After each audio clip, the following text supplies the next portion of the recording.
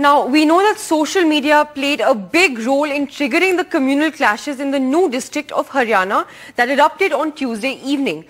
Now, the whole story really began on Sunday, a day before the clashes, when a Bajrang Dal member called Monu Manesar posted a video to his Instagram account declaring that he would be taking part in the VHP Yatra in Nu and also asked people to turn out in big numbers. Now, let's recap on who Monu Manesar actually is. He's the head of the Bajrang Dal in Haryana and a leader of the notorious Gau Rakshak Dal in Mewat. He's also the main accused in the murder of two Muslim cattle traders, Junaid and Nasir, last year. Their bodies were found charred in their car, and ever since he's been declared as absconding, although he regularly posts videos of cow vigilantism on his social media. Remember, he's also denied involvement in these murders. Let's also keep in mind that the Nu district is the only Muslim majority district in Haryana and has the highest proportion of Muslims outside Kashmir in North India.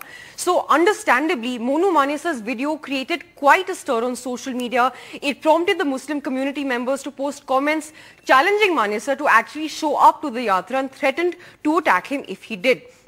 Now, of course, what we know is that Monu Manesar ultimately did not end up attending the Yatra, and he cited advice from the VHP that his presence would only trigger violence, but it seems that just his post was enough to create tension there. In fact, the new MLA Aftab Ahmed spoke to my colleague Saurabh Shukla, saying that if the police had reacted to the tension building on social media, then the clashes would perhaps not even have happened.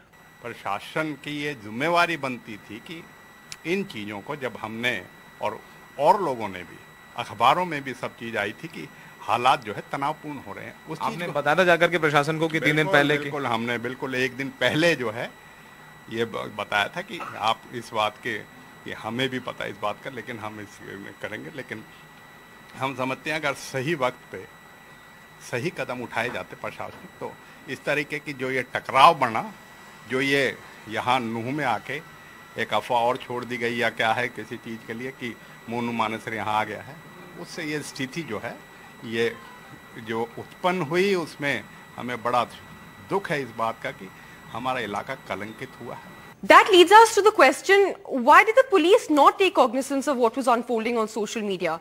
Why has Monu Manesar not been found and arrested yet? And why did the police not anticipate communal tension in a sensitive area? These questions remain unanswered. Nayantara Singh for NDTV.